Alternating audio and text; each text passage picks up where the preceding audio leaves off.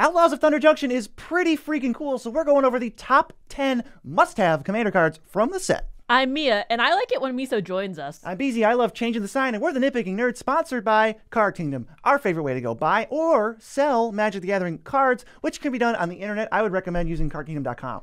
You can also get sealed product there and supplies, so go check it out. $50 or more gets you free shipping on singles, and use the link, tell them that we sent you. Also, Dragon Shield's best sleeves in the multiverse. Good sleeves. If you use the code NERDS at checkout, you can save 5% of your real money tax dollars on your entire order. Miso uses Dragon Shield all the time for his sleeve needs. And we're also sponsored by Moxfield, but you're going to be hearing from them a little later. And if you want to sub to our Patreon, that's the best way to support the channel directly, while also getting sick perks like exclusive spell table gameplay with other content creators and exclusive podcasts that we do, among other things. Maybe even get something mailed to you. Help the cats go to college. Miso needs it. Look at him. Oh, he has no thoughts.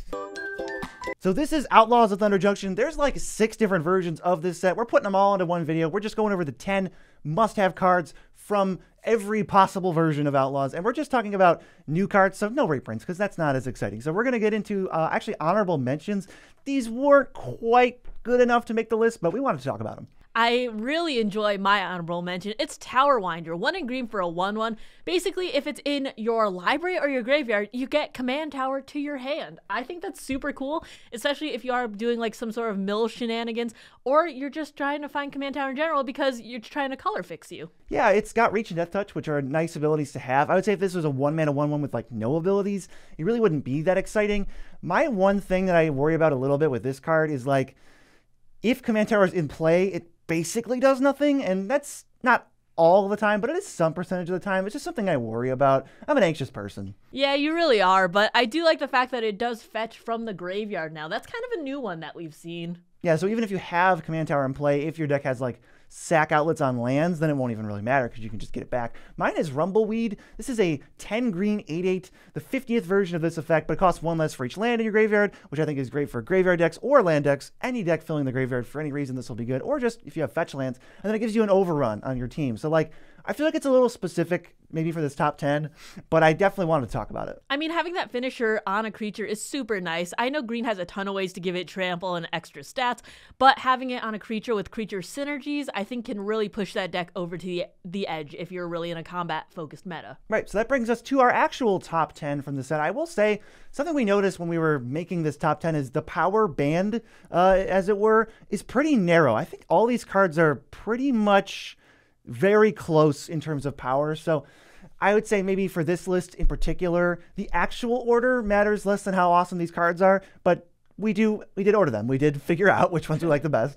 This is, I think, due to whether they're more specific or less specific, or how many colors can really play them, and all that. So let's get into it. At number 10, it's Lively Dirge. 1 in a black for sorcery, but it has Spree, and Spree does mean that you have to pay 1 or more additional costs. If you pay 1 more, you can search your library for a card, put it in your graveyard, and then shuffle. Or if you pay 2 more, you can return up to 2 creature cards with total mana value 4 or less from your graveyard to the battlefield, and then you can pay both of those if you want both of those effects. Yeah, so this is a 3-mana tutor to the graveyard, 3-mana sorcery speed entomb, or a 4-mana reanimate small things, or for 5 mana you go get your best small thing and then reanimate. The thing that this screams to me is like combos.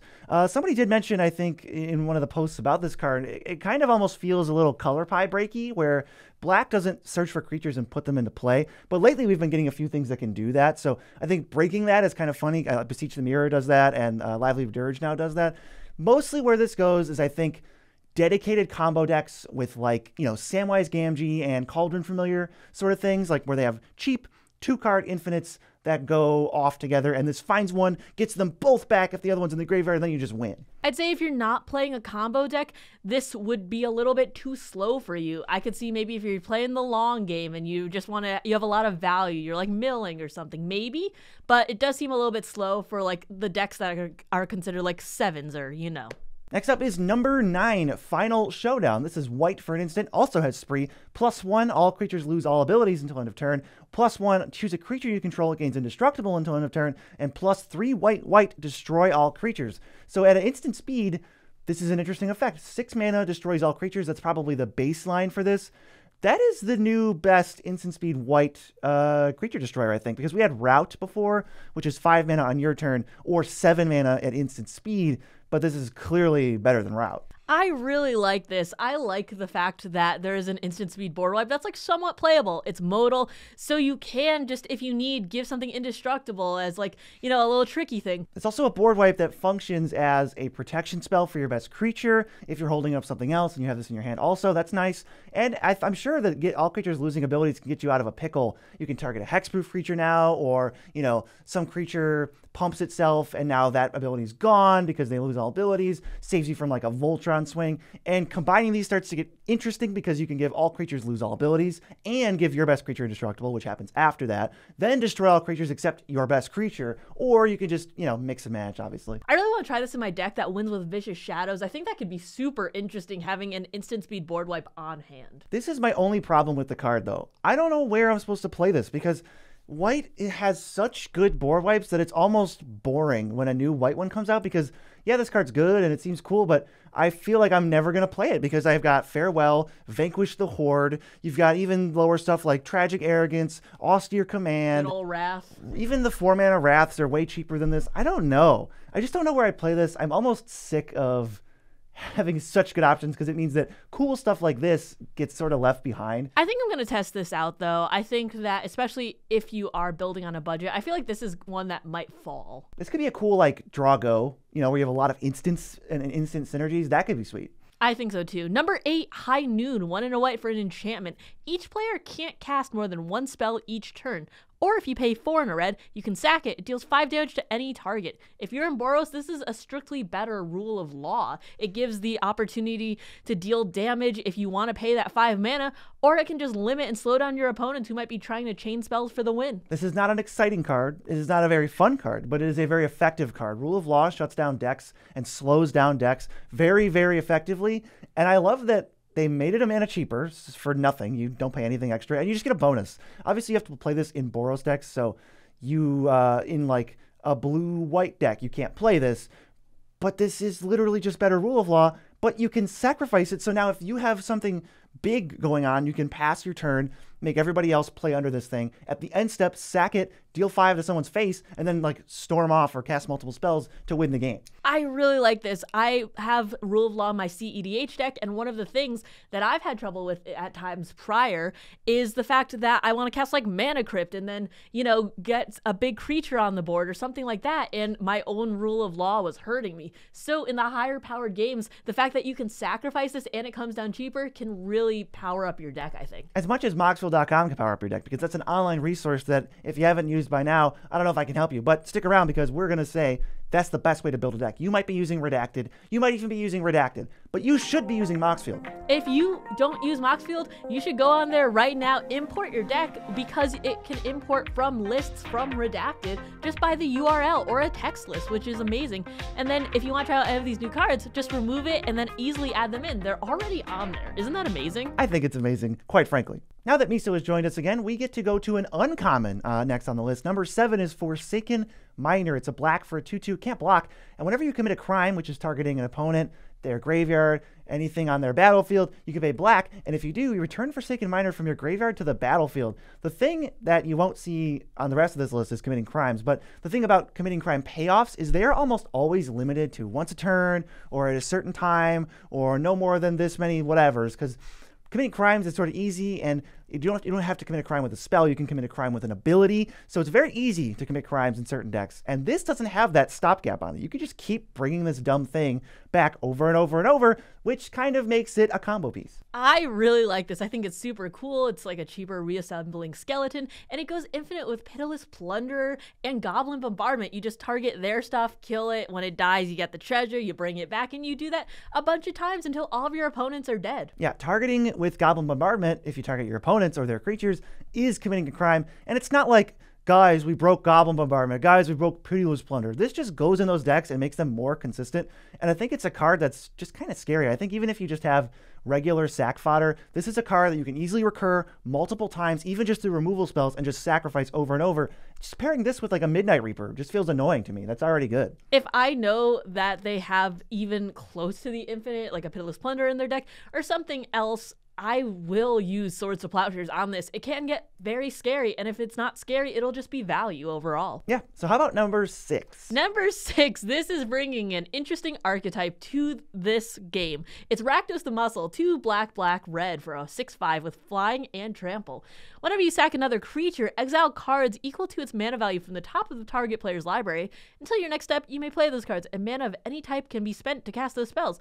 Or if you sack another creature, Rakdos the Muscle gains indestructible until end of turn, tap it, activate only once each turn. What archetype is that? That is Rakdos Mill.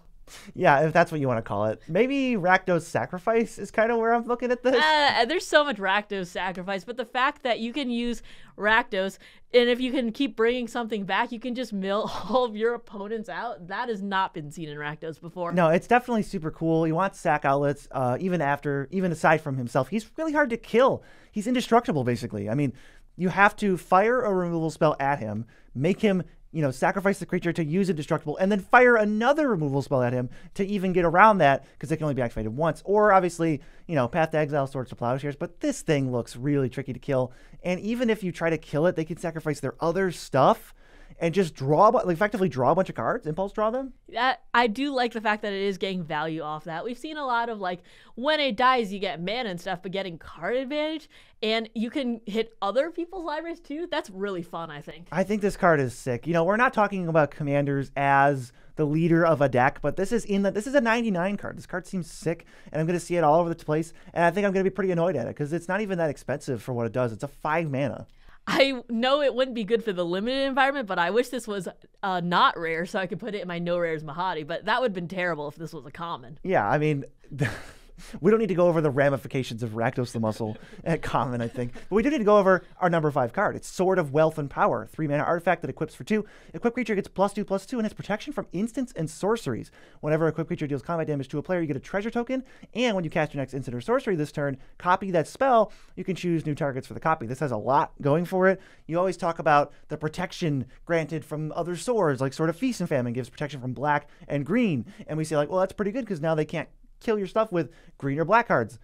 But this is all instants and sorceries. So basically any single target removal spell, this protects your creature from. However, despite it having the best protection of any of the swords of X and Y, it also has the worst evasion capabilities because nothing that's going to block it is an instant or sorcery. So you really can't get through to get the combat damage trigger. So you just need to make sure you're putting this on flyers and already things that are already evasive. I do agree that not having color protection makes it a little bit harder to swing in and get that combat damage trigger, but I do think that this is the best sword out of the swords of X and Y. I think it's really powerful to copy your next instant or sorcery, especially if you have access to a lot of colors and you can get hit like trample or you have the unblockable stuff. I think that's really cool. I don't think the original cycle of 10 swords of X and Y were that great in general. Nah. However, I do think it was easier to just throw Sword of Feast and Famine in your deck and have it do something. I think throwing this card into a random deck would not be great because you really need something with trample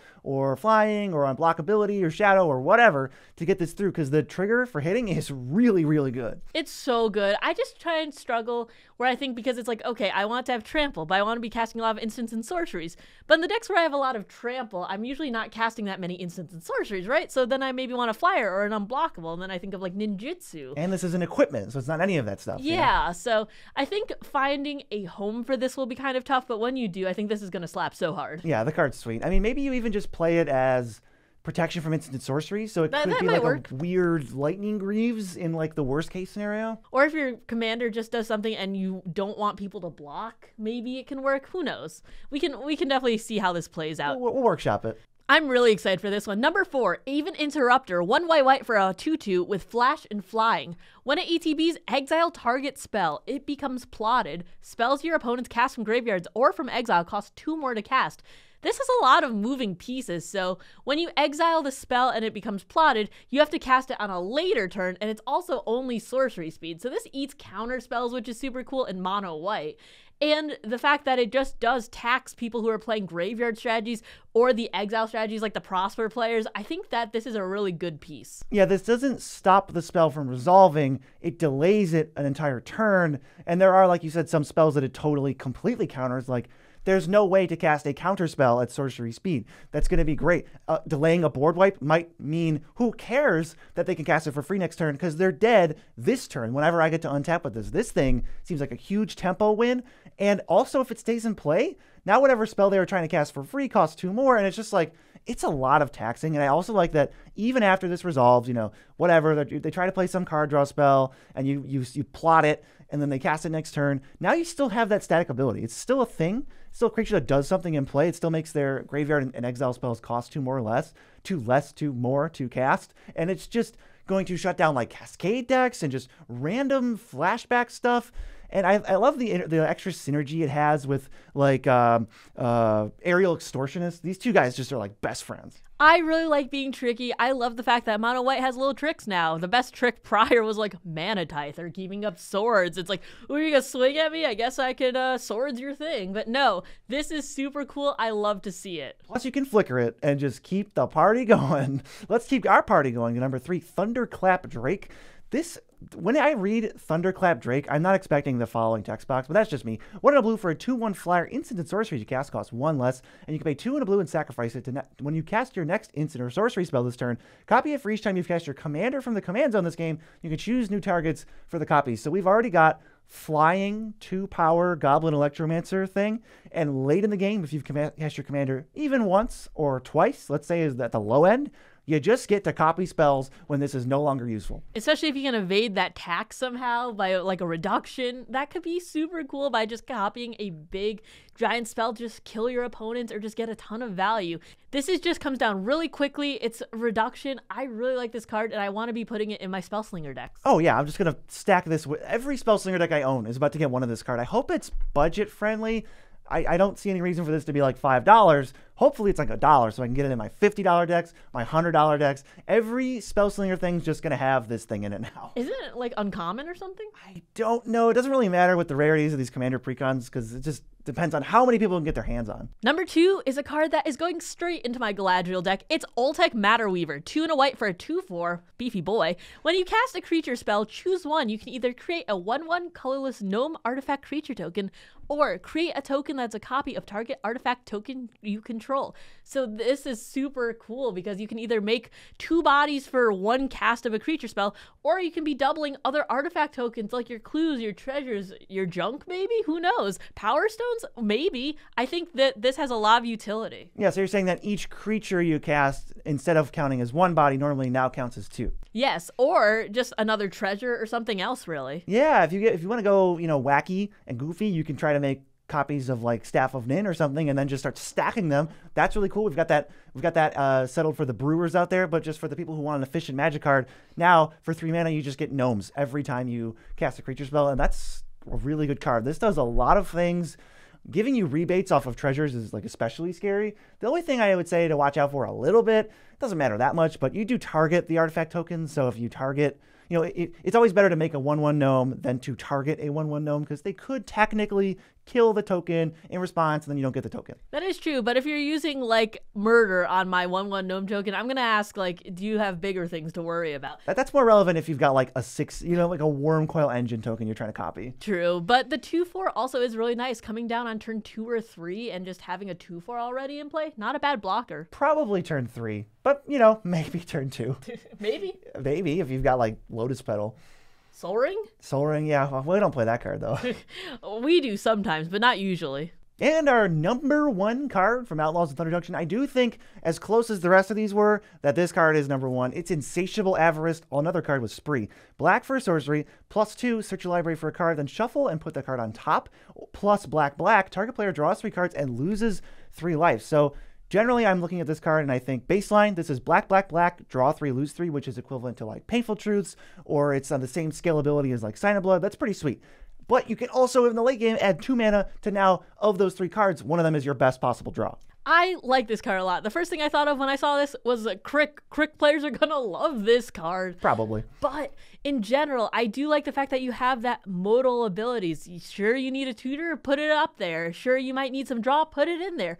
I think that this is a little bit better than the normal tutors that people get because I think it's less salty, right? It's sorcery speed. It costs a little bit more. You have to work for it a little bit more. And then it also puts it on top. It doesn't go straight to your hand like demonic tutor. So I really do like this. And I think some percentage of the time you're going to be casting this for 3 mana to just draw cards. So it's not a tutor in that case. I think this card is really playable.